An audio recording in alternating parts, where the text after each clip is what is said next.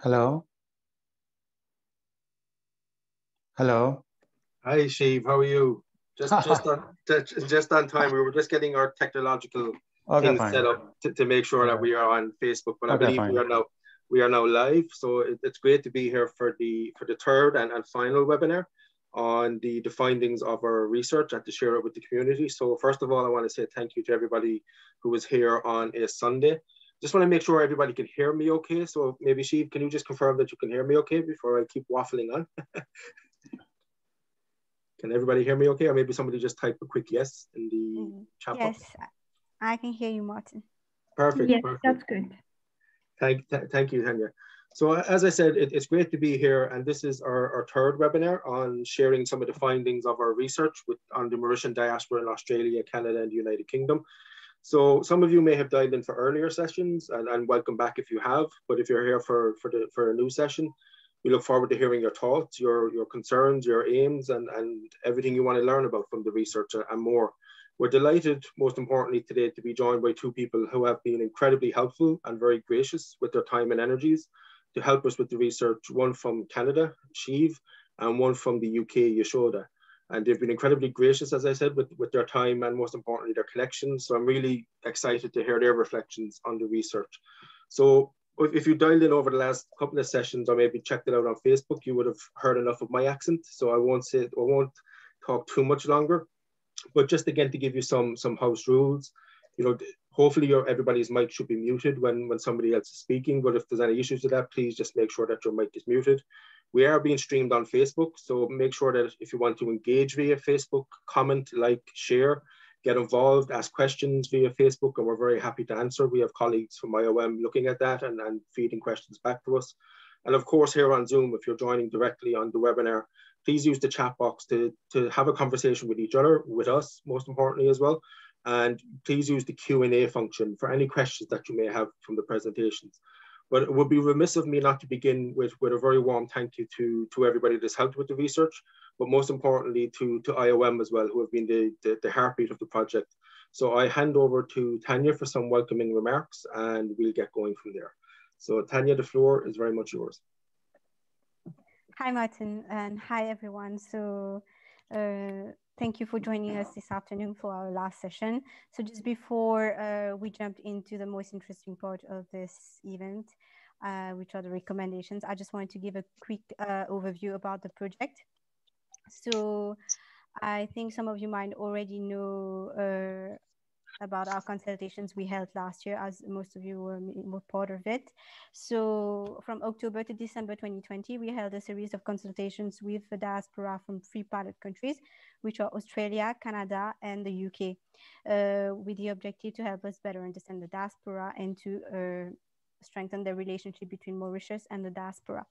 So now that we have finalized these consultations, we're very pleased to hold these 3 sessions with you all from all around the world. And to hear from you about your priorities so we will better support these initiatives and programs. Before we start, I would like to sincerely thank members of the advisory group in the 3 pilot countries for all their efforts and contribution. Despite the pandemic, they made this project a success. So I want to welcome today, as Martin said, two of our advisory group members from the UK and Canada, Mr. Steve Shichen and Ms. Yeshoda Ashambit. So I wish also to extend my thanks to Emira and Martin, who have conducted this research and who has been leading these sessions. So just before we start with the recommendations, I would like just to quickly go over the agenda. So Emira and Martin will go over the recommendations, and we will have the opportunity to have Shiv and Yeshoda sharing their reflections on the project. Then we can proceed to the most important part of the session, which is your feedbacks through Q&A and discussed about the prioritization. So don't hesitate throughout the sessions to share your questions, and we'll take those during the Q&A section. So I think Martin has already went over the house rules, and they're also in the chat box, so I won't go over this again. So I will hand over to Martin and Mira. Thank you. Thank you, everyone. Perfect. Thank you, Tanya. And just as I look behind Sheev's shoulder on his camera, I see a picture of Mauritius, and I'm getting quite jealous when I see the landscape, and I'm wanting to visit quite soon. But look, just to echo what Tanya has said, and you'll see also sharing of a link in the chat box for one-to-one conversations with us just beyond this session as well. What we've learned and what we've heard, for example, from the first two sessions is that there's a lot of interest from the diaspora and keen to ask more questions and engage. So you'll see a Calendly link where you can actually book one-to-one conversations as well, because we're also quite aware that it can be quite a lot to digest in one webinar and discussion. So that option is there, and we look forward to hearing from you in due course on that front. So I'll hand over to the real brains of the operation and my chief colleague and chief diaspora troublemaker in chief, as I say so, Ms. Emira Ajeti, to go over the presentation of the findings of the report. Emira, the floor is yours.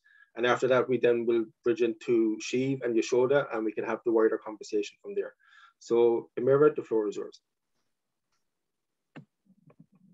Hello, everyone. Good day to all. And I suppose it's a good day as it's springtime in most of our countries.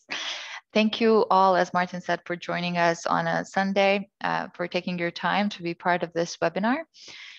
We are definitely very thankful to everyone for sharing their time throughout this project, as well as now in the final stages, as well as in the future, as there will be a lot of follow-up to it. On that note, I would invite everyone to please engage as much as you can, whether you're following us through Facebook on the live stream, as well as through this platform. So we are monitoring comments, suggestions, questions on each of these platforms.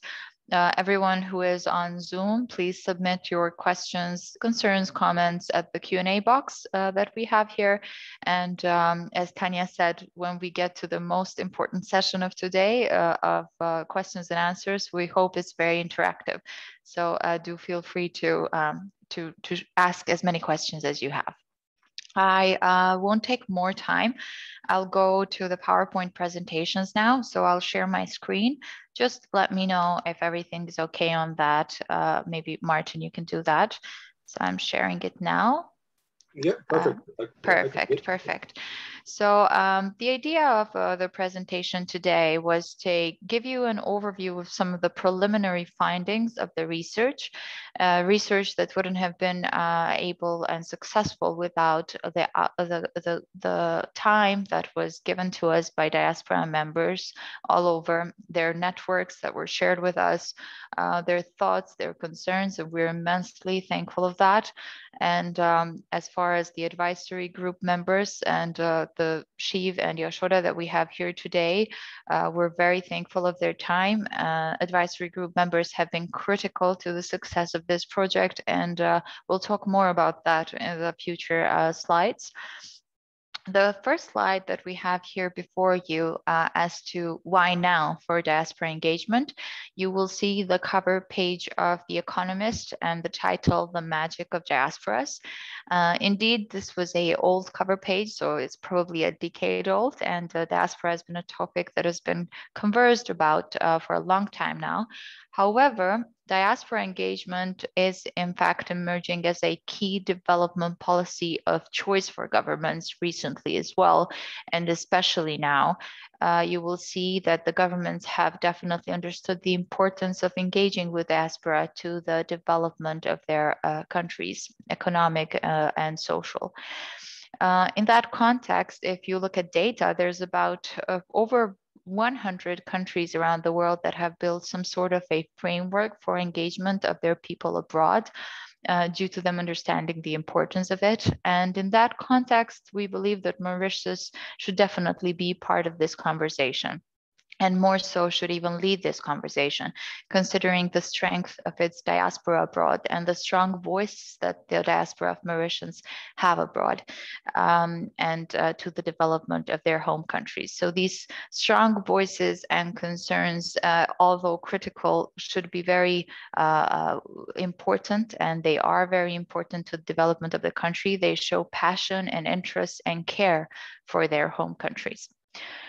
In the next slide, there is a notion of diaspora capital which we have discussed and considered from the very beginning of this project. So it was important for us to understand what is Mauritian Diaspora Capital. When we say diaspora capital, we are referring to resources available to a country, region, city, location, or organization that are made up of people, networks, finance, ideas, attitudes, and concerns for their place of origin, ancestry, or affinity. When I say that, it means that diaspora capital goes way beyond just remittances, way beyond just investing back home. The resources that the diaspora capital can provide range from networks, immense networks that can affect the branding of the home country positively, as well as various attitudes and ideas, for instance, work ethic. This can be transferred to the home country by diaspora. Skills transfer is another a strong resource of diaspora, and we'll go more about that later on, but we have understood this while talking to all the Mauritians abroad, as well as doing a lot of research on it. Next, throughout this project and the very beginning, we have looked into some questions, data questions, design questions, and operational questions, which we have attempted to answer throughout this project. The first questions that we found answers to and that we were looking at were, who are the diaspora? So it's extremely important for us to understand the Mauritian diaspora, to define the Mauritian diaspora in order to know what activities should be involved in the diaspora engagement. Where are the diaspora? So for this particular project, it was a pilot project, and the key countries of focus for it were Australia, Canada, and the UK. And we have worked with Mauritian diaspora in all of these countries to understand more about where exactly they are and for how long they have been abroad and away from Mauritius, and what do they consider as diaspora for them. What are they doing is another very important question. So in order to understand what activities are of importance for diaspora, we need to know what are they doing at the moment. And then we go to the design questions, which actually were answered a lot throughout the listening part of this project. So this was a beginning of listening to the diaspora for us. And we say beginning because we strongly believe that that is something that needs to continue throughout and in the future. Listening of the diaspora and listening to the diaspora to understand their needs, their aims, their concerns, their hopes for the Mauritian diaspora. Something that was brought up to us throughout these research interviews is the first point that you see here.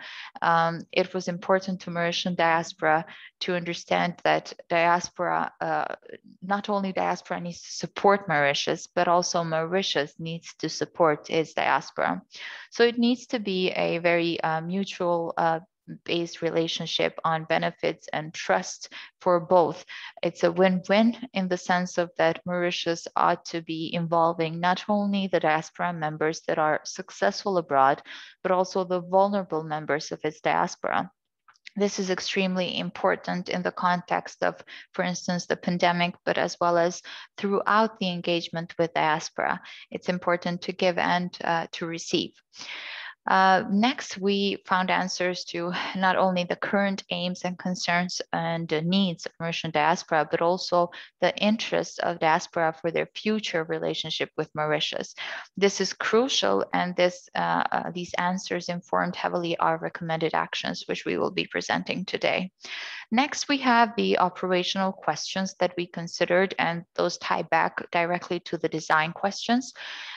We try to understand what policies, programs, projects can we shape in the short and midterm, and what is the role of each stakeholder in this work. And when we say each stakeholder, that goes beyond simply the government and the diaspora. It involves the private sector. It involves media, academia, and all other non-governmental organizations, which ought to play a very strong point in diaspora engagement. Another point of Mauritian diaspora is that you are very lucky to have a very engaging diaspora, and a diaspora that has a passion for homeland.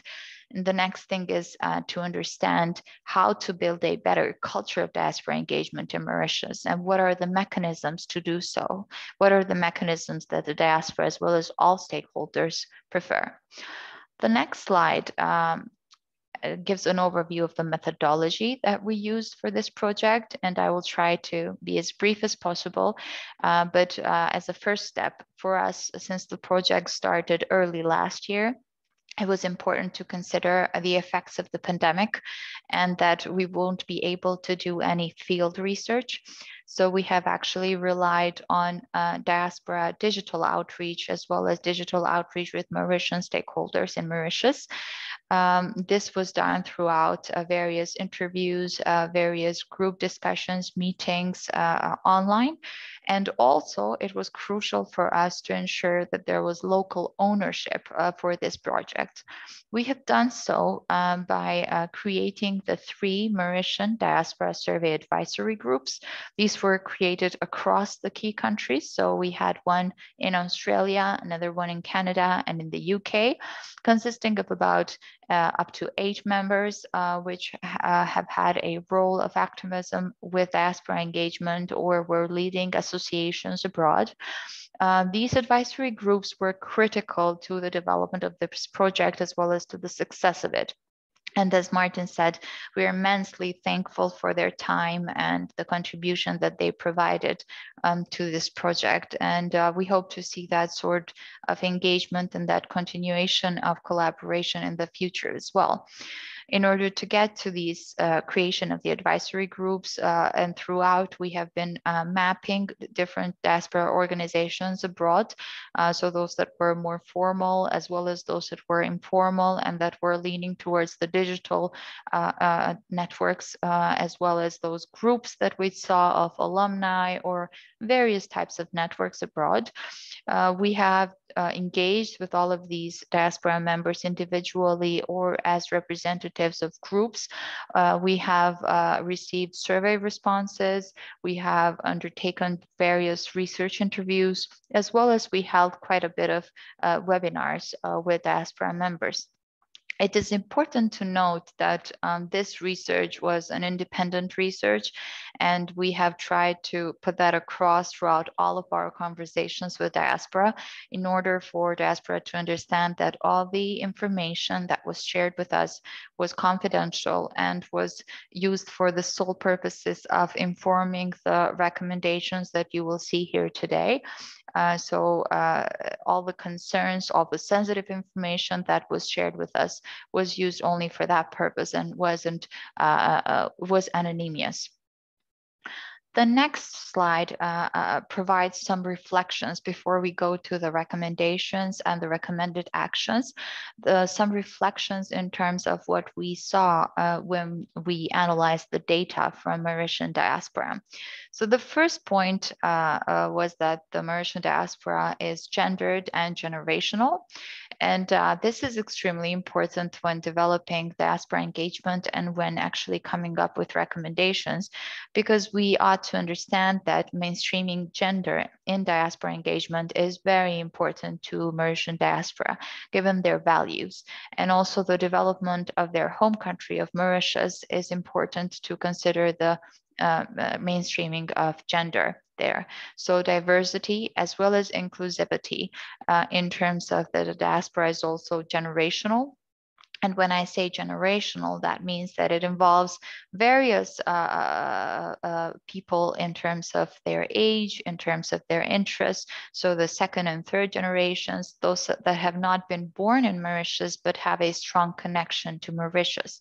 We've noted that a lot of the youngsters that we have spoken to, but also the image of these youngsters in the eyes of Mauritians that have actually been in abroad Mauritius for a long time, was that they were very interested in the culture of Mauritius. So they found that they are Mauritians and that they want to be involved in the cuisine of Mauritius and the dancing and the music that was extremely important to them. So the level of the relationship that they had with Mauritius was different than the relationship that those that were actually born in Mauritius had it with Mauritius. So it's important to actually understand all these differences and to have a notion of inclusivity when building diaspora engagement. There was a lot of concern, for instance, that we've noted throughout these research interviews where Mauritian diaspora that were heading organizations abroad were wondering how the success of these organizations will come to be, considering that they do not have many younger members, and how the relationship with Mauritius will evolve in the future. The next reflection that we considered of Mauritius diaspora was that it was very connected and committed to Mauritius. So this is a very important notion because the diaspora that we have spoken to was definitely interested in contributing back, and they were interested in being engaged, and they considered themselves engaged with Mauritius. Nevertheless, there was this strong capacity and propensity to the Mauritian diaspora. We've also noted that there were some issues that were mentioned by Mauritian diaspora in terms of them being fragmented and not being as connected to each other. So we have spoken to a lot of them, and across various countries, and we did not see that many of them were speaking to each other in terms of organizations in a country with another country, as well as within the same country. So it was important to understand that there's a need for this structural engagement amongst the Mauritian diaspora abroad, as well as that engagement to be evolved with Mauritius back home. So unlocking that potential is key to developing a diaspora engagement. We have had also some very difficult conversation in terms of the concerns that were brought to us. So some discontent and discord from the Mauritian diaspora in terms of transitioning through trust and developing their voice, facing the reality.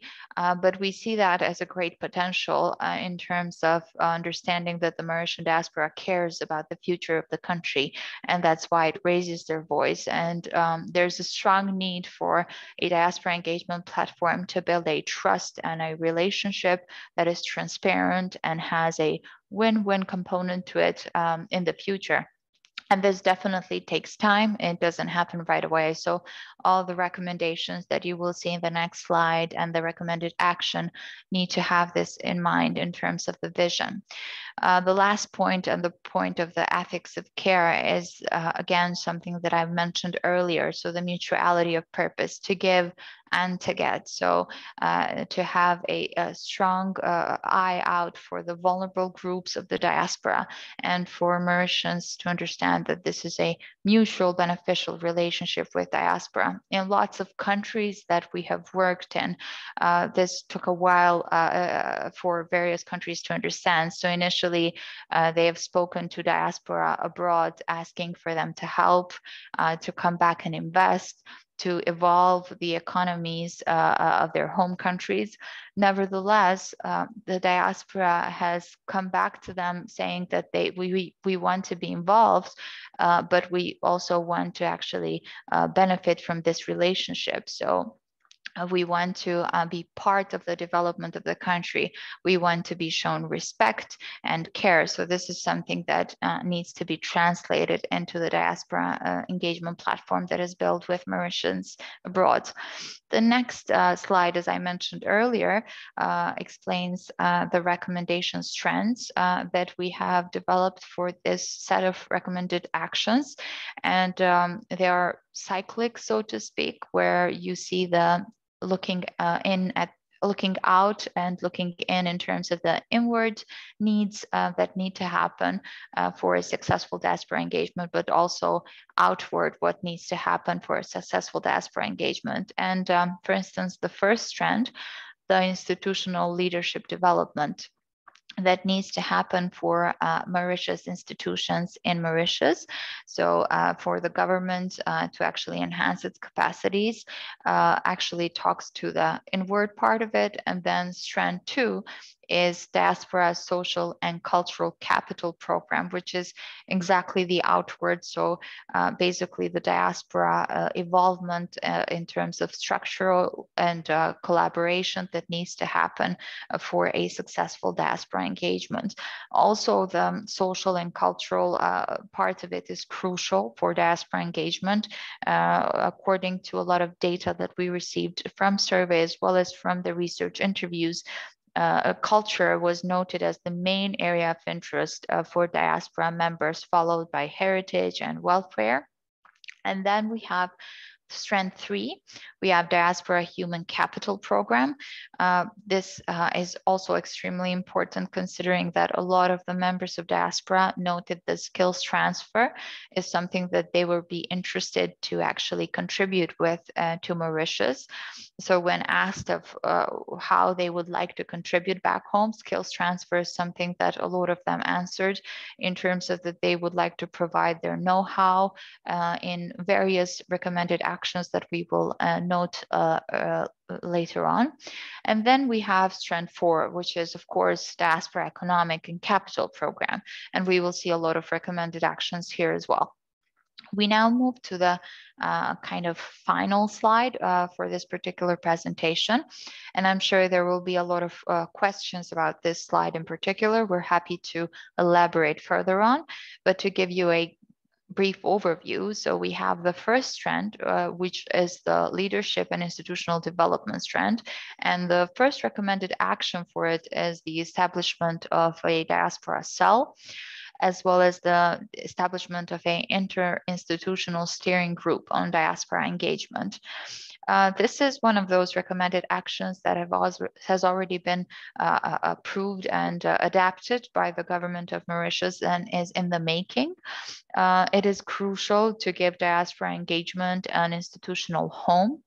It is crucial to showcase the importance of diaspora engagement to the government of Mauritius, as we need to consider that diaspora engagement crosses many different portfolios within the government, but also it includes private sector, media, academia, and it's important to build that collaboration across these sectors through, for instance, an interinstitutional steering group that involves all of these stakeholders. The next recommended action within this strand is Diaspora Engagement Training Program for Government of Mauritius. So the training program, we believe, would help in the development of the capacities of the government of Mauritius in Mauritius, but also abroad in its diplomatic missions. This is something that, of course, is very important to be able to develop and implement a successful diaspora engagement. And there's quite a bit of best practices on what this can entail globally, and examples of training programs that have been very useful and important to development of a successful diaspora engagement. The third recommended action is the development of a national diaspora strategy, or the first diaspora strategy for Mauritius. And this thankfully was also adopted by the government of Mauritius and is crucial to address some of the policy and legislative barriers that are substantial and that currently exist to engagement, unfortunately. For instance, something that was brought up quite a bit throughout our research interviews with diaspora has been the voting rights and other points that can be addressed and tackled through this diaspora strategy. I think we can now move to the second strand, which is the Diaspora Social Capital Program. You will see quite a bit of recommended actions that we have placed here, but there's definitely room for more. Also, the titles, for instance, the Mauritius Means campaign, are just placeholder titles. So this is something that ought to be developed further, and we would be happy to see a more locally owned title, for instance. So the first recommended action, the Mauritius Means campaign, is really a public and cultural diplomacy campaign so that Mauritians can engage more with councils and diplomats and abroad and to help the development and further strengthening of diaspora networks abroad. As we said earlier, so there's a need for a cooperation amongst networks abroad, as well as their strengthening, as well as celebrating the Mauritiusness together with the diplomatic missions abroad. Second, we have the recommended action of Mauritian Diaspora Leadership Network. This is again extremely important as it is important to build tailored networks. So various tailored networks of, for instance, of diaspora women who work on the empowerment of women and within the economical development back home, as well as within diaspora communities, to youth leadership networks, to various professions that would have similar interests in collaborating with Mauritius back home, as well as amongst each other.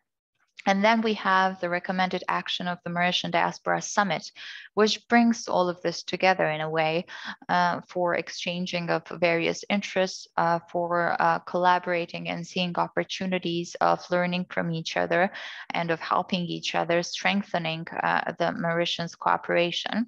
And due to the pandemic, of course, this is something that would take time to organize, and hopefully at one point we can organize a big summit. Nevertheless, it is something crucial in order for everyone to come together. And then we have strand 3, which is actually the Diaspora Human Capital Program.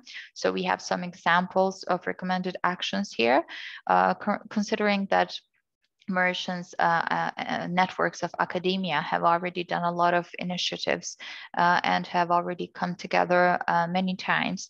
Another recommended action that came from this trend was to develop a Mauritian Diaspora Fellows Program. So fellowships that would be possible for diaspora abroad to actually come back for a certain period of time to Mauritius and contribute, or do that remotely. It was key to understand that there's a lot of interest for Mauritians abroad to contribute back home with their professional background, so with the skills that they have and would like to bring forward to their home country. The next recommended action is Mauritius Mentors Initiative. And this is something that is in line with the Diaspora Fellows recommended action above. So something that we considered is to develop a platform online to provide remote mentorship from Mauritian diaspora to youngsters of Mauritians, whether they're abroad or in Mauritius.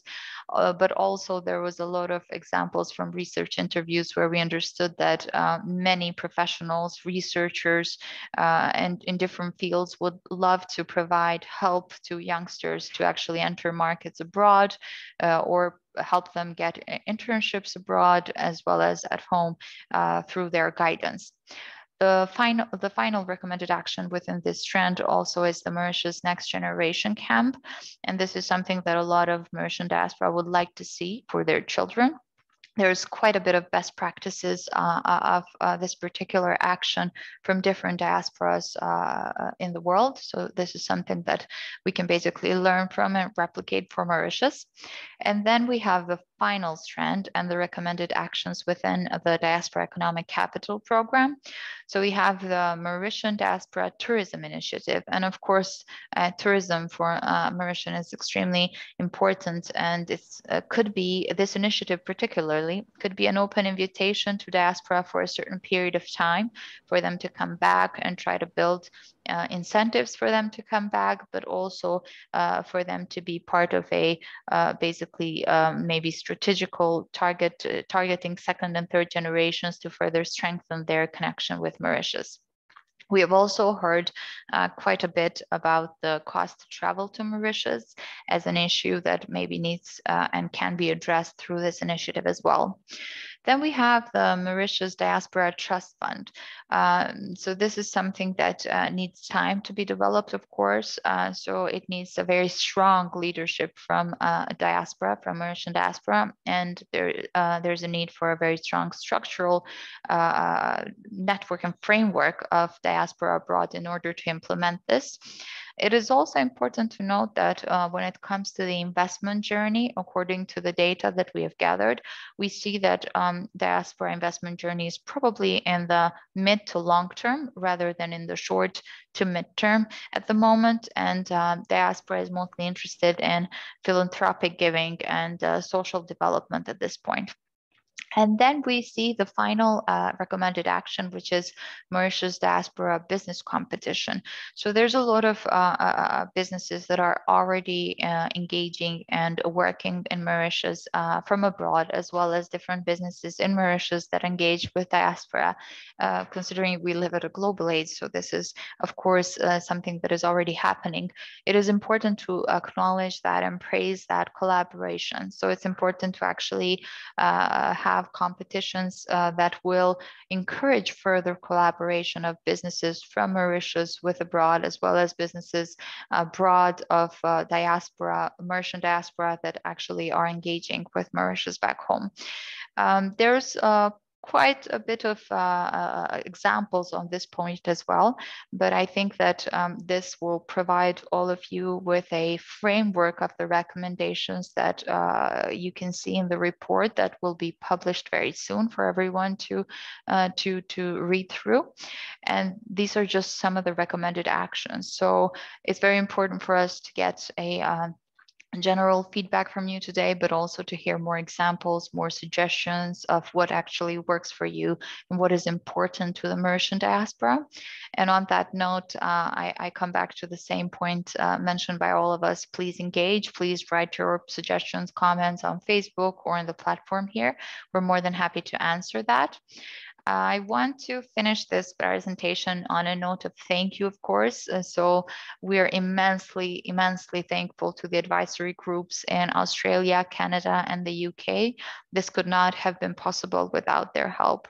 And we, of course, are also thankful to the Mauritian diaspora in general and the individuals that have stepped up to help us with the outreach and with understanding what are the needs and aims of Mauritian diaspora.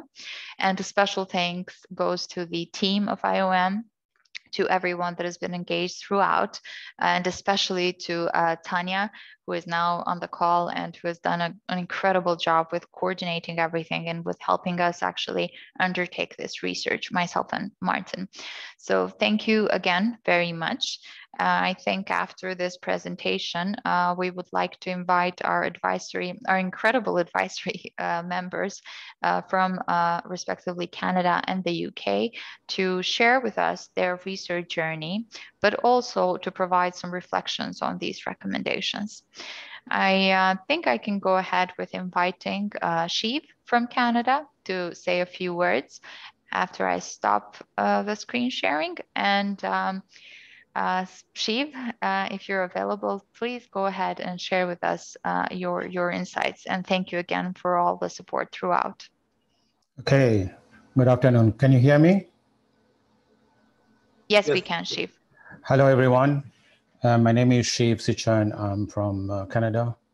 Firstly, I start by thanking IOM, mainly my good friends now, Martin, Emira, Tanya in Mauritius, and Celine also. So thank you for giving me this opportunity to talk. Also, prior to that, thank you to give me the opportunity to work together with IOM. Many of the aims and objectives of IOM have been my dreams on how to bridge Mauritius with Canada and the diaspora around the whole world. So thank you, the team. What I plan to talk about today is to share some of the community work that I have been doing here in Canada for the past 15 years now. And the intention is not to brag. The intention is not to say, I did this, I did that. No. The intention is to motivate people here in Canada, other people, other diaspora in Canada and around the world also, how we can work together as a community. I know it's very, very, very challenging. And then I will talk about the expectation of the diaspora here in Canada and most likely around the world, and some of my thoughts on how we can work together in the short, medium, and the long term. So I started here, I came in Canada 20 years back, and you know, like everyone, we just start a good living around through all the difficulties and all. But because of my past passion of doing community work, I did quite some in Mauritius and in Seychelles. I was in Seychelles for 7 years, and I was in India also. For that passion sort of gave me some dynamism to sort of create or to set up a Mauritian community here in the west side of the GTA, the Greater Toronto area. So we among friends together, we sat down and we created a not-for-profit organization that we call Dodo Canada. Well, Dodo Canada has been here for quite a long time. I think since about 2006, we developed, we grew up, we registered, we did quite a lot of activities. Yes, like many organizations and grouping the Mauritians during events like the Independence Day, end of the year, or during summertime, we just mostly, honestly, we just meet around, we have some dinner, we have some dance, we have some fun together, and that's it. So I call it as a dinner dance, which is good. Many people come in, many people come in for the dance that the organization will set up, the entertainment. But the vision of Dodo Canada was beyond the dinner dance. It was beyond that. Let's do something different. Let's get involved in the community. Let's do something that is real, has effects, and we can leave the footprints around.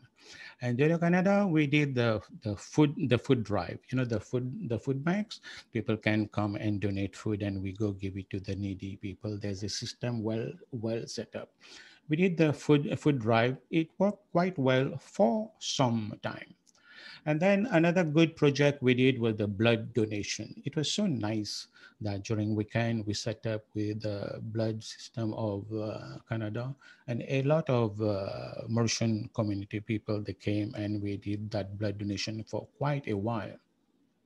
Another good project we did was the volunteer tax, where people who are not versatile, people who are not knowledgeable, people who cannot afford to file their taxes, we go through a system, we get trained, and then we offer that service on a volunteer basis. And we did that for quite some time, and we had to just book the room in a community hall, and we invite those people who would need the services. They would come, and we develop the teams to do that.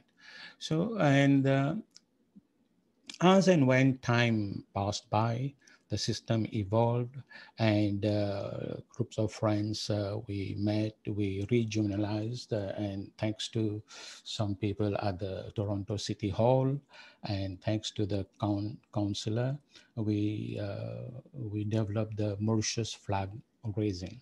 It was the first time that in Toronto, about 6 years back at the City Hall, we did the flag raising, where at one time we had about 750 Mauritian community people coming for those events.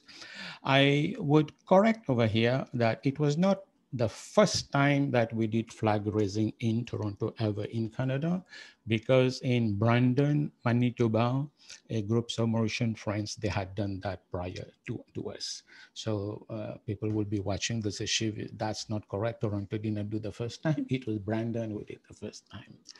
Another good thing that as part of the flag raising, we connected. I personally, at one occasion, approached the mayor of Toronto, and I requested him to declare the 12th of March as the Mauritius Cultural Day.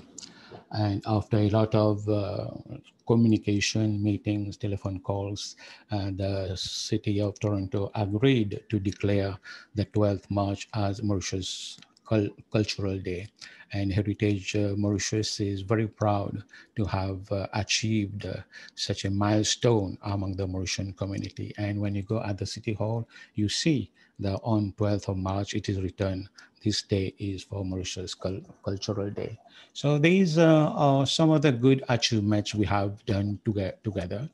And I always encourage people that to do a lot of community work beyond those good dinner dance, which I entertain myself well, but it's fine.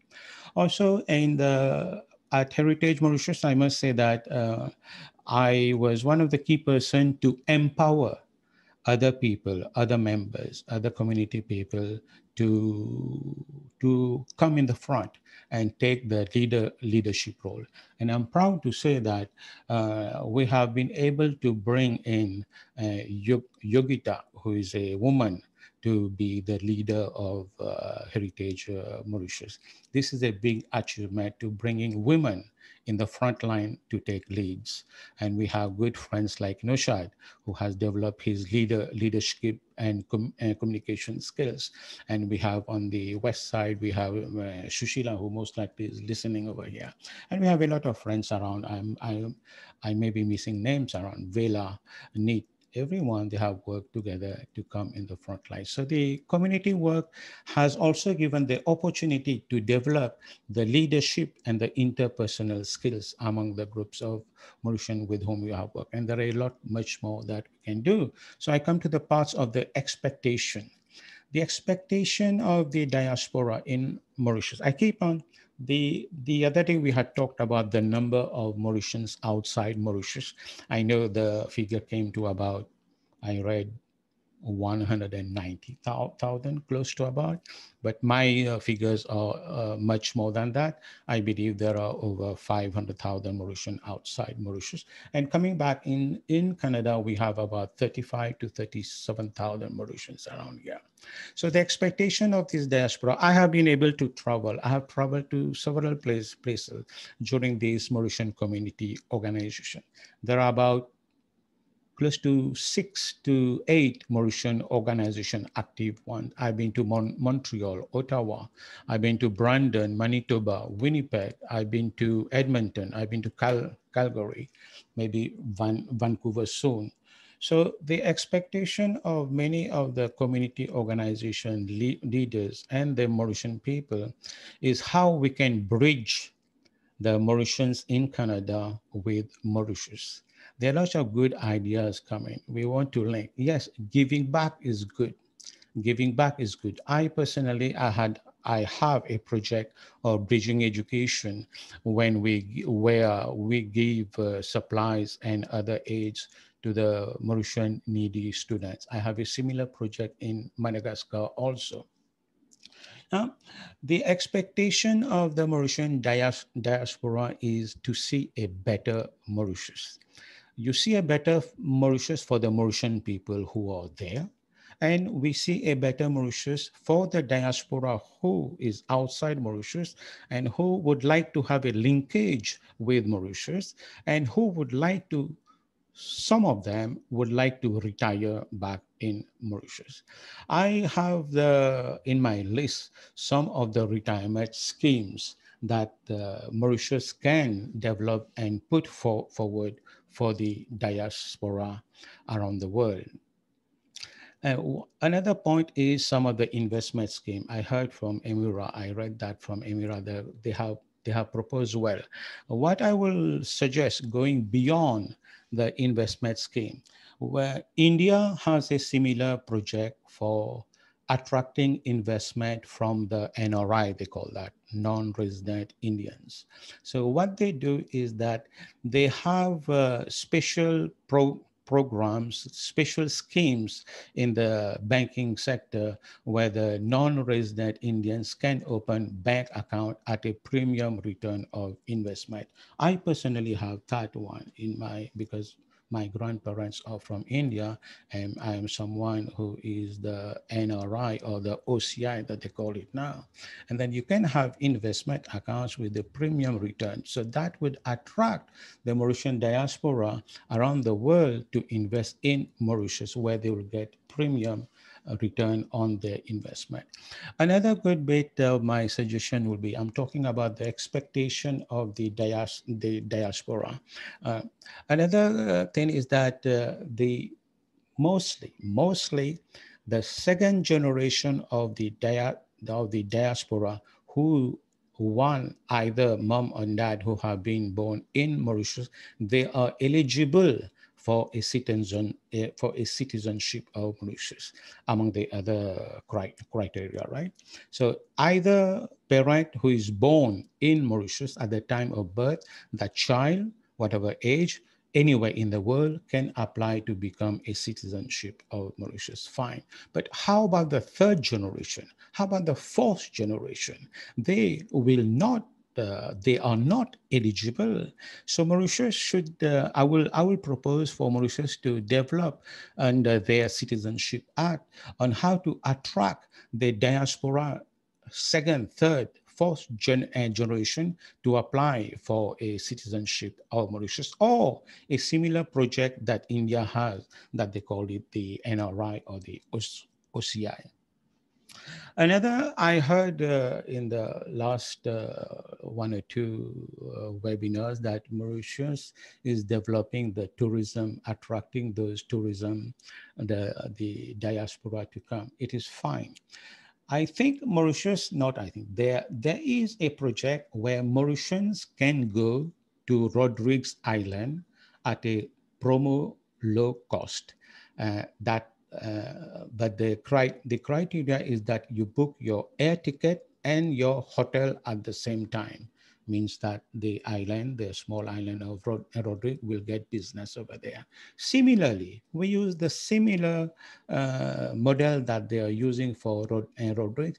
You do the same model for around the world, the Mauritian diaspora who would want to come to Mauritius, if they book hotels and the other leisure activities that are around there. So Air Mauritius and other stakeholders, they can develop a promo type of a scheme which will attract the Mauritian to go to Mauritius at a low cost. Believe me, it is not easy for a family of 3, 4, 5 to go to Mauritius, spend over 10, 12, $15,000 for a vacation, where we from the North America, we can go to Cuba, you spend less than $1,000, all paid for 7 days. So Mauritius should sort of open the eyes, the board of investment, the airline industry, the hotel industry, they all should they should sort of come up together and in that external affairs Mauritius diaspora cell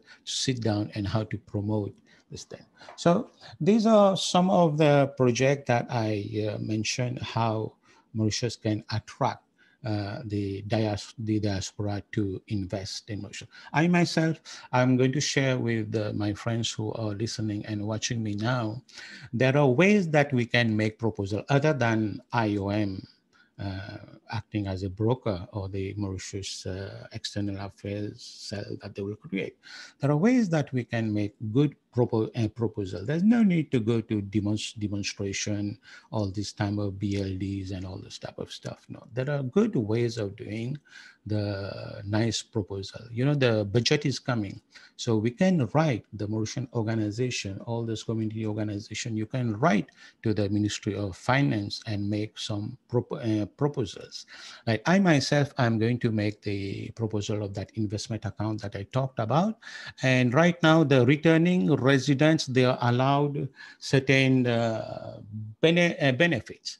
And that benefits, it is a couple, they give only one person who is allowed those benefits. So I'm going to write and propose to them, no, give the benefits to both spouses, and why not to the second and the third generation. There's a ways to make those proposals, and we keep on. If now we have Australia, we have Europe, we have Canada, we can all together sit down and make very good proposal. And then there are some of the good things, some of the other points that I've been always talking is we here in Canada, we can sort of work together with the embassy to make a lot of good projects happen. So my expectation is that we work together to make good things happen. And I'm sure in future, the momentum is there, and in future we can do a lot of work together. And having said that, yes, I heard about the mentorship program. Yes, I heard about the exchange programs. We are here together. We can make those happen. So voila, thank you very much. I do appreciate the time given to me to share my thoughts, and some or a lot of thoughts are from my friends around. And let's do it in a right ways. In a, you know, there's a protocol, there's a system that we will have to follow, like it or not. This is the ways, whatever colors that they belong to, that's the ways. But there's a way, a system to follow. So thank you so much. merci Thank you, beaucoup, Shiv. all my good friends. Merci. And I can sort of, if there are any questions, if there are anything now or even at a later time after this webinar, we Thank can you, do that. Shiv. Thank you very much. I appreciate it. Thank you, Shiv. Thank you so much.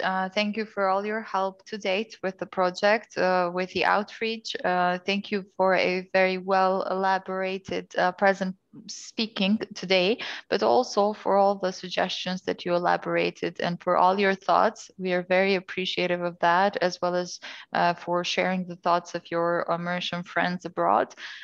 We strongly encourage everyone to actually share their views today on Facebook or on the platform here. To address some of the points that you mentioned or some of the suggestions that you mentioned, they definitely can all fall into the framework that was presented today, I believe, and they're very good suggestions. India is a country with a lot of best practices on how to engage its diaspora. There are definitely quite a bit of winner actions that India has been taking, and this is something to learn from. Why not? It's always good to see best examples and just replicate them. There's no shame in that. So thank you for bringing them up. I believe Air Mauritius and some of the stakeholders that you mentioned are thankfully already part of the steering technical working group that I mentioned as part of the first recommended action within the institutional leadership development. So this is something that can be addressed throughout in terms of tourism. And again, there's quite a bit of points that I think are very helpful that you suggested and could actually fall into the framework of the recommendations that we mentioned. Martin, is there anything you would like to add, or Tanya, before we move forward to the next speaker? No, I just personally want to thank Shiv. I think Shiv, the first time we spoke, it may have been a Sunday as well, if my memory serves me right. And we had a good, open and long conversation, and we got around to that. But I want to just commend Shiv and his colleagues on the work that they've been doing, and similar to people around the world. And I'll leave you with this line for now, which is something that a very dear friend of mine who was involved in the setting up of what's now a very big diaspora organization. And the line he says, always remember that nobody ever created a big company. Everything starts at zero. Yeah. So if we think about where the community is, and there might be people on this call that are thinking about getting engaged. So I think, your own story has shown how starting from zero has grown and grown and grown, and the community is benefiting as a result of that. So my message is just to keep going, keep being as passionate as you are. I think if we could bottle your passion from Mauritius, we'd all be very wealthy people because we'd be able to export it globally. But look, I just want to thank you for everything that you've done, and I'm conscious of time, so I'll be quiet now and we can move on to the next speaker. Thank you. Tanya, is there anything you want to add, or should we move ahead? Yes. I really want to thank Shiv for all the support he's been giving us for the project, but also as Martin highlighted, like we can hear the passion and enthusiasm related to Mauritius. So we look forward to continue this dialogue with you and implement all these ideas. I think you have great ideas. So yes, thank you again. Thank you very much. Thanks again, and thanks to everyone watching on Facebook as well as here in the Zoom platform. We have a lot of thank you comments and hellos from Canada, I believe from Edmonton, from Pei. So that's great to see. Please send your questions, suggestions to us through Facebook or here in Zoom at the Q&A box. Next, we move to our wonderful colleague from UK, Yashoda, to actually share her journey of the research with us within the advisory group, but also her feedback on the recommendations. The floor is yours, Yashoda. Thank you, Emira. So good evening, everyone. Hello to Martin, Shiv, and Tanya, and Tanvi, and everybody who's watching me right now on Zoom and Facebook Live as well. So, well, for me, I've been involved in the IOM Mauritian Diaspora project through the HICOM of Mauritius here in London. And the research journey was enriching and pleasant, as Dr. Martin, of course, gave us the right platform to express ourselves, discuss our views and concerns as Mauritians living miles away from home. I personally reached out to my Mauritian friends residing in the UK, engaging with them to respond to the survey, promoting some of the posts of the IOM group on Facebook. And as well, this project allowed me to focus, to think on the ways on how to continue helping Mauritius and the community abroad. And I had the chance to intervene at the first session of the webinars last November on how the Mauritian community abroad are helping Mauritius at each time of a crisis. And even now, people are still like debating about, what is going on around the world with all the vaccine rollout. So this is where, skills transfer, know-how comes into play. And as well, that passion and the strong voice of the Mauritian community from here to Mauritius. And the setting up of the advisory group has been one of the major features of the project, as it acts as a think tank for the project. And it gives us a platform to discuss and to give feedback on, that's where all the recommendations that have been presented today came from. As a think tank for the project. So I guess Shiv, can I ask you to turn off your audio? Yep. Thank you. It's okay. Thank you. So yeah, so this is where the recommendations are taking the shape, and all the advisory groups from Australia, UK, and Canada have to come into play, and so that everything, work together. And for me, I'm glad that all the recommendations that we mentioned, everything is now written down and has been approved by the Mauritian government so that we can start doing it. Have like my small concerns, of course, about the logistics. How do we make it work? Who will be the person to coordinate, and the motivation and expected effort that we want to achieve? Definitely the aim for the future, based on the current and future conditions on how the world is operating right now. So we should start with short, medium to long-term plans. And I believe that each milestone defined will take its time to reach, and the well-defined strategy to be followed. I strongly believe that we should have a transparent, communication mechanism to be established between the government of Mauritius and the several advisory groups around the world for proper communication and engagement. I had the same level of enthusiasm since October, start of the journey, now and for the future years to come, to achieve all those recommendations and continuously improve as well. I also believe that connectivity, visibility should be key parts of the mission to encourage Mauritian abroad to be part of it, and also to show the Mauritians living in Mauritius to see what is happening. So we need to have this kind of, both sides, we understand each other, and definitely use our embassies around the world, offices, so we have more connection with the people I also understand that we have like different time zones and we are not able to meet each other to discuss, but we need to create like a platform where like the key members of this advisory group to meet and also to share their ideas with IOM in between to come, and also who will come from Mauritius to talk to us. So we need to create that dedicated space. I also wanted to mention about that, yes, we talk about these 4 segments of the recommendation, and we need to identify the right people to come and support each one of them, those categories, the subcommittees, and how also us, to be trained, and not only with IOM, but also with the Ministry of Foreign Affairs to understand as well some diplomatic agreements, legislation, policies that we ought to amend to allow the diaspora itself to work, as we mentioned earlier about our voting rights, for instance. And also the next observation I would like to make is about sustainability of the project. Definitely next generation is one thing. And I support with what Shiv just mentioned about, all the schemes about first, second to fourth and so on. How do we support them? And also we need to also take into consideration that we are born in Mauritius, our children will be born here. And also what about our partners? How do they also get benefits? How do we encourage them to be part of this journey?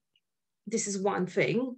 And how do we keep our next generation engaged with the future generation of Mauritians, to bridge the gaps between them? I understand that we do enjoy the food, the cuisine, the entertainment, but more than that, it's not just about, the bright side of the sea, sun, beach stuff, but also about, policy making. How do we help in the progress of the island? It's just not entertainment. I mean, everybody will travel, will have definitely exotic destination to go on, but we need to help the country be the policymakers so that we can also, be as watching what they are doing, having to see what the welfare state is being maintained and how our investment is being used over there.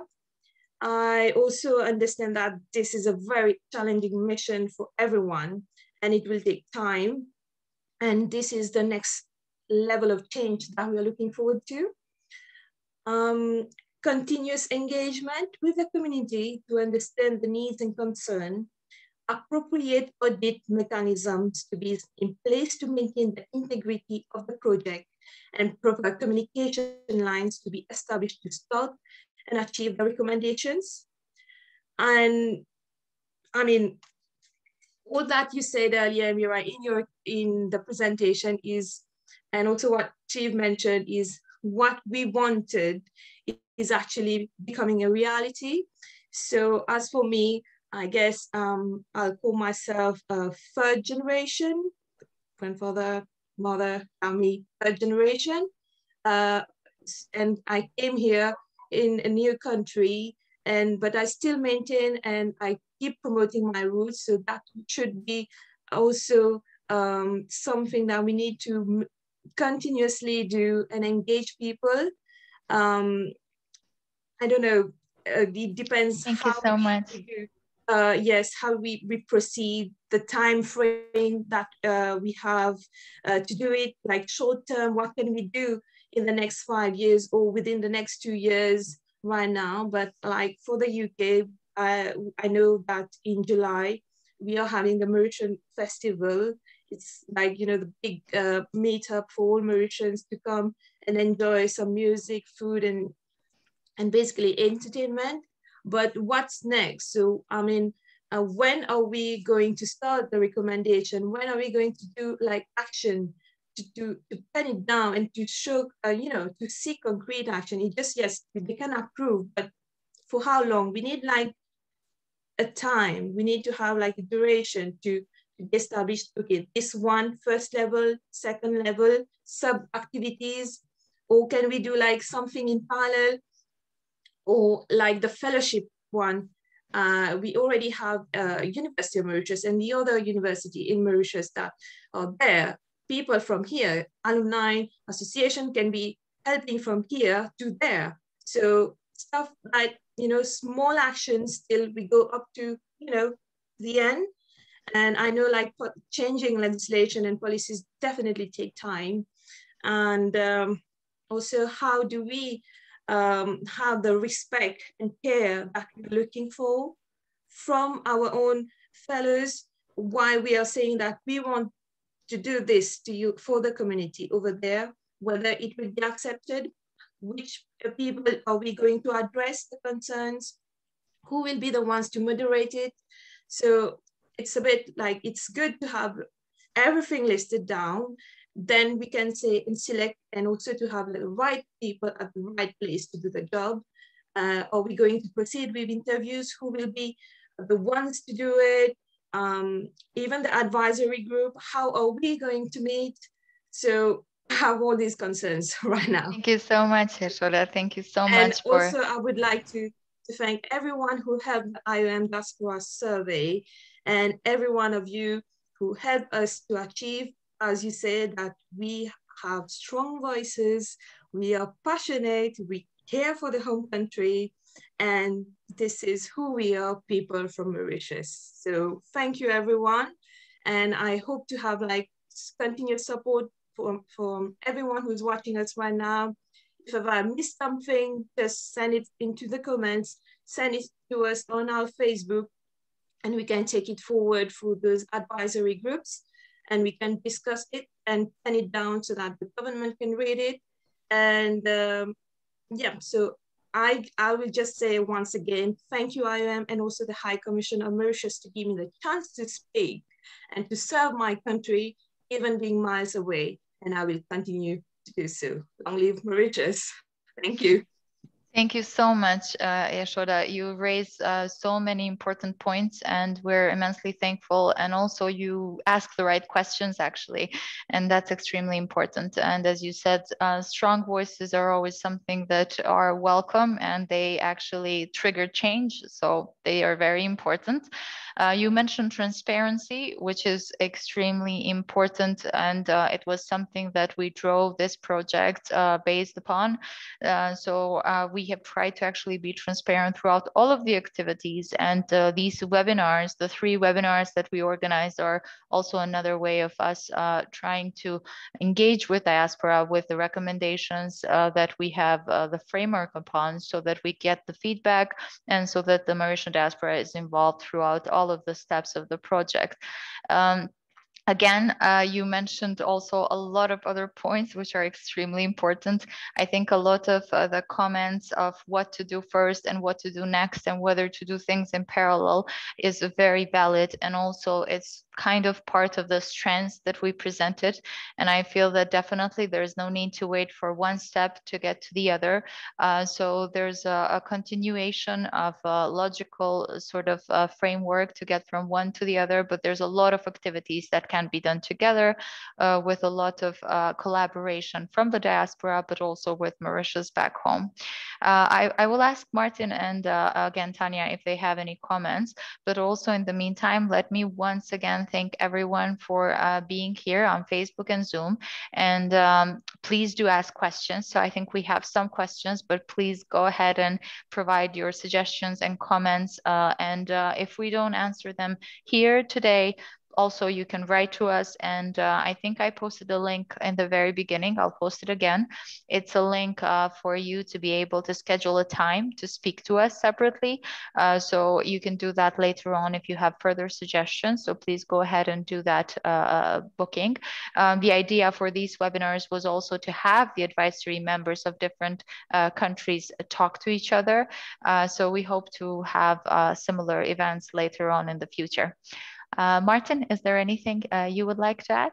No, it was incredible. I look just at a personal reflection. When I remember the first time I spoke to you, Yashoda, she was again very gracious with her time. But I remember texting her very quickly after, saying your passion shone through in the call, and I think it very much did there. You know, and look, I think you correctly outlined in many ways much of the nuts and bolts of what will need to be considered to make sure that this actually comes to fruition and comes to reality. So I think you can rest assured, just to pick up on a couple of those to maybe for the audience as well, when you see the wider report, we address those issues of governance.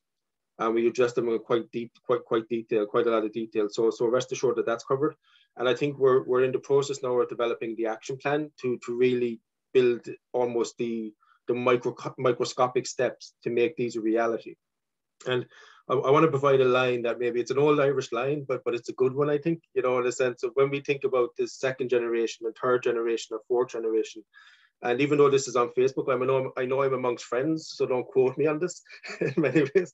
I remember sitting down with an Irish diplomat about 5-6 years ago at an event, and I said, this issue of, you know, who are the diaspora? How do we define them? And he leaned in with a little wink and he said, don't overthink it.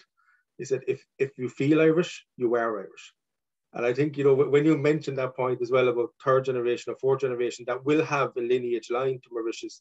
But when you mention partners, for example, there's really interesting ideas such as affinity diasporas. And what's really interesting is that I can tell you hundreds of stories from many different countries, but I can tell you one very quickly from my country, if you wish, how often the husband or wife of somebody from the country is actually more passionate about the country than the person that's from it. And I can tell you one philanthropic story that left an incredible mark on the development of education on my little island. That came from the spouse of an Irish diaspora member who was not Irish. So let's make sure that we keep that sense of, you know, never undervalue the power of a love story and where that can go in terms of diaspora engagement. So from my end, look, I think you bring out the key issues of how we now structurally go about this, and that's where we are. And I think that's a nice point to relay back to Tanya, because I know she may want to share some information on a project that they have coming up, but obviously you're on the front line working in Mauritius on this. So I don't want to speak on behalf of IOM. So I think she can give you a quick update in terms of, you know, those wider structural questions or issues. So Tanya, the floor is yours.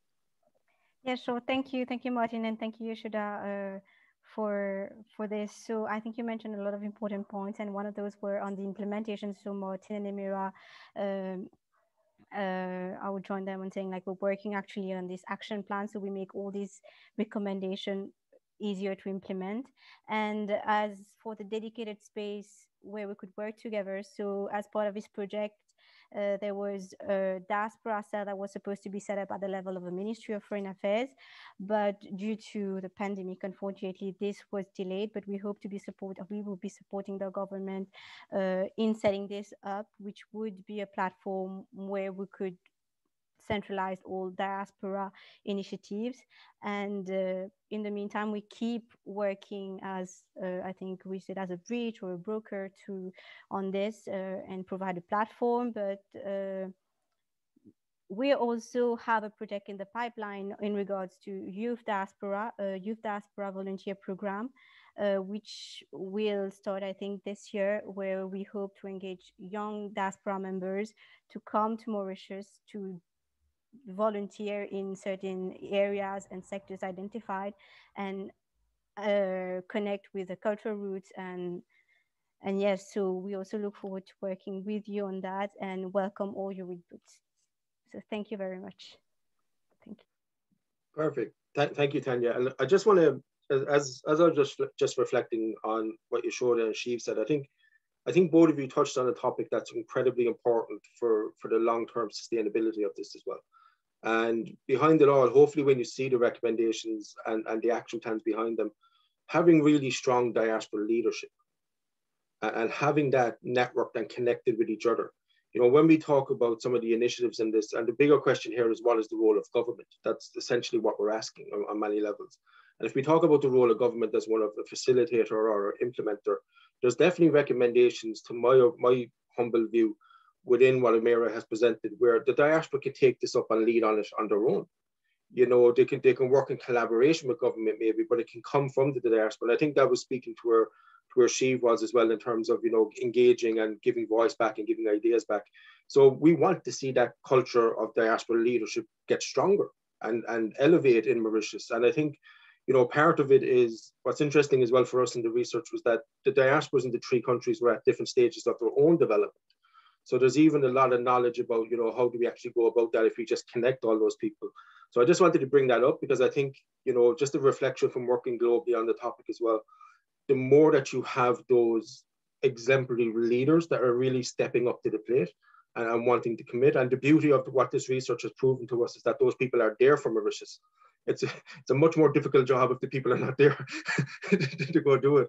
So the fact that you have them in the diaspora, it's just about connecting them. And look, for want of a better phrase, you kind of let them loose to create, you know, and see what they come back with. So I'm conscious of time, and we're kind of pushing on in time a little bit.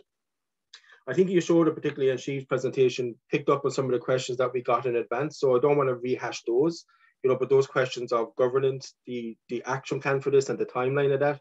Just quickly on that for people that haven't joined the previous webinars, what the research report really looks to is arguing that everybody across the landscape in Mauritius, not just government, not just the diaspora, but the public sector and civil society and everybody involved, needs to commit to a long-term vision in terms of diaspora engagement. This is not a quick win. You know, this is not something that you turn a light switch on and it happens. So what we presented here, we would see that as arguably a 5-year body of work that will be the first building block in a wider 15 to 20-year vision. So I think it's about really articulating that. And I think that's where the strategy, for example, the National Diaspora Strategy will come in, because that's where you articulate those type of ambitions, the visions, the aims, and things like that. So the other key question that we got in advance was about mainstreaming gender and youth. And I think you can see that across the initiatives, particularly in the Mauritian Diaspora Leadership Network. We can create a women's leadership network in the diaspora. We can create a next generation leadership network. Same with the mentorship, and as Tanya's project, the upcoming project mentions, is something that the IOM is very cognizant of. And I think the other key question, as I say, was how does this actually benefit the diaspora? And what I would say to that very quickly is that if you really look at strand 1 and strand 2, particularly of the recommendations, this comes back to that idea of diaspora leadership and how do we support them through platforms and connectivity, but also through investment in the type of organizations they're trying to run. Because what was interesting for us is that you have a really interesting landscape of diaspora networks and organizations that work. Some are really established and, you know, run as very formal, functionable nonprofit organizations. Some are more informal, such as Facebook groups and, you know, alumni networks or young student networks. So the question is, how do we actually support them? So there were the main questions. I'll hand back to Amira in case there's any immediate questions. Have I missed anything, or is there anything from Facebook that I need to be speaking to before I get myself into trouble? Amira, anything else?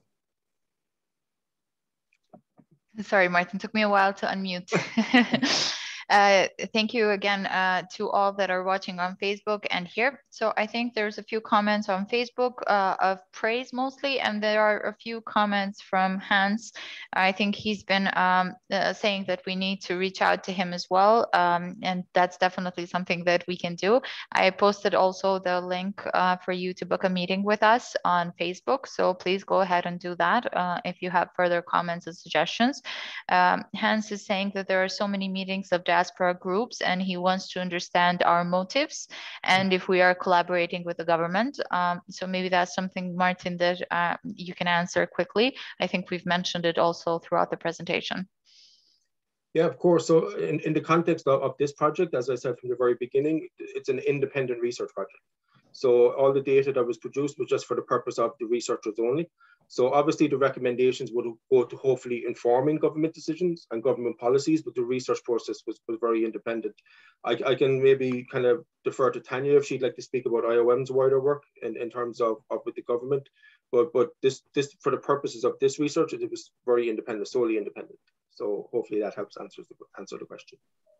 Yes, I can add to that. So as part of this project, I think we mentioned it earlier in the previous sessions as well. We work with a technical working group, so people from different ministries, academia, private sector as well, to implement this project. So these people, these institutions and stakeholders are key for implementation of these recommendations that we're trying to put forward. So we work together, but as Martin said, this research was done independently. So every information that was collected within our IOM data collection procedures. So just to assure that this was done independently, but we do work with different stakeholders to implement this project. So thank you. Perfect. Thank you, Tanya. So look, I think we've come to the kind of the end in terms of the next steps. People are clear in a sense of we now develop an action plan. So please book the meeting, share comments, engage with us, email us, hound us. You know, we're happy to be hounded in many ways. So look, just a very quick thank you from my end to begin. And I want to begin to thank you with Shiv, Yashoda, and all the team that were involved in the advisory group. But most importantly, I think as Yashoda said as well, everybody that took the time to actually fill out the form and get involved with the project. I think the number in general is very competitive and on the higher end of what is achieved in terms of diaspora projects. So that's a good sign. I think it shows that if you give the diaspora a bit of leadership and a bit of ownership, and I see Shiv smiling. I remember Shiv and I having a little bit of a collective troublemaker conversation once, and I said, let's make it a bit competitive. So we see who finishes top of the leaderboard in terms of Canada, Australia, and the UK. But genuinely, you know, it's been a pleasure from my end to learn about where you're from, to learn about the community, to listen to the community. And our very simple aim in this research was to produce something that would hopefully help Mauritius, but also help the diaspora. So hopefully when you see the final report and you see the executive summary, you can see that has been achieved. I think Yashoda has the hand raised, so I'll quickly go back to her if there's anything she would like to add. Yeah, so I would just like to add on to what we are all saying. So first of all, there's no competition between the diasporas and advisory groups. So the aim is Mauritius, okay, the benefits and the welfare of Mauritius. I know the Canadian group is very, very much more connected and active, as well as one in Australia, because I guess they have the support of their government over there, because I've seen actions on Facebook on how, you know, bridge places where even the flags were hoisted when we had our Independence Day. Unfortunately, here in London, there was nothing happening. That was a bit sad in the sense that, you know, here, not even like lighting something for us. So I guess maybe we should take this up with the UK advisory group and how we can get in touch with the High Commission of Mauritius here in London to do this kind of action. This is very good because CNN give us coverage for like those 10 seconds that they have for adverts for different countries. So whenever I tune into CNN, I can see sometime like the moment of calmness, Port Louis. So actually they show like the beach, as well as the sister island, Rodrigues. So I'm hoping that maybe we should work something with the BBC and other news channel to do, just like have those 5 seconds of showing Mauritius, the landscape, and you know, to have that the culture week during our independence, something like that. So I know based on my previous employment in Mauritius, we've been promoting products and services, and you could do it through the EDB, and they have their representative across the globe. So you can send also your suggestions to them, because they also have a big part to play when they do the budget draft and etc. So this is one thing, and also how they promote their SME culture around the world. So I've been involved in those kind of activities. That's why I was willing to continue doing that. So one thing, yeah, I know I've seen the comments on Facebook, but it's just not about, you know, who is doing the thing right now. We should just not think now, but the next 5 years, because people change, situations change, because like, see, who would knew that everybody would be in state of lockdown right now just 1 year ago? Nobody. So we need now to adapt as well on how to promoting ourselves and how we can encourage people to visit the island when everything is back to normal. Well, normal between, you know, new normal. So, and also how us advisory groups, so with Shiv, with the Australian people, on how we are going to meet, because I was unable to connect like yesterday morning. I missed the alarm for 6 o'clock in the morning, 5 o'clock. So I guess maybe on Sunday we should like have like a working group, so we can have like 3 different sessions. We can join in like that, so we can have like some interactions. And I know there's so many groups on Facebook with the other countries. The European side of the diaspora is also very much active, and they have been very, very important in this. In when we had the crisis last year, they even stood in front of the, they were in Paris, in Geneva, in Belgium, Luxembourg, and I mean, I have the friends over there. So we also need to think about the European side of the diaspora and everywhere else. So I guess with the census that we are doing, I guess we have like 200,000 Mauritians living outside the country and 40,000 around each in the UK right now. Well, I don't know. I know the data will be updated. So we need just to keep up to date with our community, how many people are there, and how are we going to reach them. So I'm looking forward to continuously work with the IOM and with you guys to take this, to put it into shape. Thank you. Can I say something? Yeah, please. Yeah. Okay, it's not competing. I want to correct that thing. It's not competing with each other. No, the competition was sort of in a good way to sort of which country will get the most number of interviews, which country will get the most number of surveys. So it was in a good ways to compete with each other, which part of the world will get most number of surveys. So that was the good intention in terms of getting the participation, the maximum number of participation from the diaspora to come and voice out whatever all the suggestions that you may have. I am the first person to work in collaborative. I will come with my thoughts a little bit later at another time, Martin and the rest, how the different organization, the Mauritian organization from Australia to the North America, how we can form a common platform, how we can dynamism, how we can share our best practices. No competition. If we say compete means in terms of numbers, who's getting most? So then you are more dynamized to get more and more people to participate. Lastly, to all the Mauritians around the world listening now and who will listen at a later time in the recorded streams, come up, you participate. Just don't in a corner, fine, it is okay. You have a good time. You say this must be done, We come with thousands of ideas. Yes, it is fine. But the correct way of doing is come with the IOM. They have a system. Come, you voice out. These guys, they listen to you. These guys have taken our proposal. They have taken it to government of Mauritius. They have taken it to the Council of Ministers, and the Council of Ministers, they have approved that. This is a big, big achievement.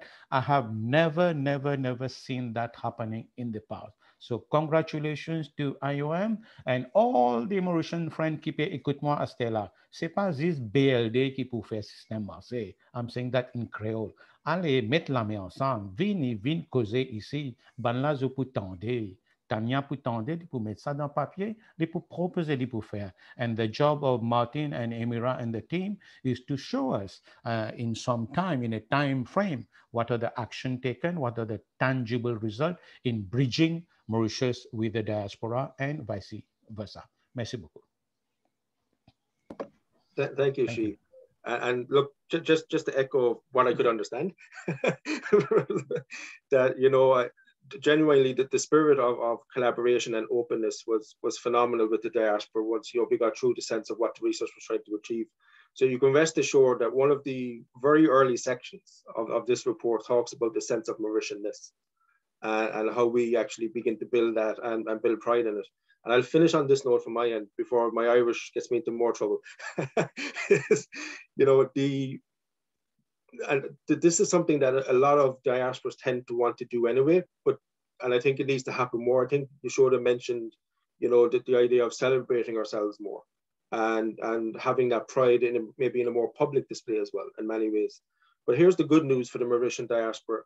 In all the regions that we looked at, the data backs up that the story of the Mauritian diaspora is one of achievement. So having that sense of pride and belonging, and if you look at the tagline of the report when you see it, we say stories of belonging, stories of achievement, belonging, and opportunity. So that captures where we are. So I'll finish on that little tagline. And just to say again, thank you to everybody who filled it out. Thank you to all the advisory group members. But there's 2 people on this call as well. Obviously, thank you to Amira. She has to put up with me on a regular basis. You know, and working with an Irish person is never easy. but most importantly, I wanted, there's 2 people on the call, and Celine couldn't join us today, but she kindly participated in the last two events. This project wouldn't have happened without the hard work of Tanya and Tanvi. They've been up at all crazy hours. It's late in the evening, Sunday, Mauritius. You know, so I just want to place on record my personal thanks and just say well done to Tanya, to Tanvi, to Celine. And the song that's reminding in the back of my head, we've only just begun. So look, keep the conversation going, keep talking with each other, and I'll hand back to Amira in case she has any final comments to add. Thank you all again. I'm conscious of time. I think we're past our scheduled time, but this has been very great in terms of interaction and also comments, and on both Facebook and Zoom. I'm very happy to see a lot of desire to engage, and we've seen that before as well, so we don't doubt it at all.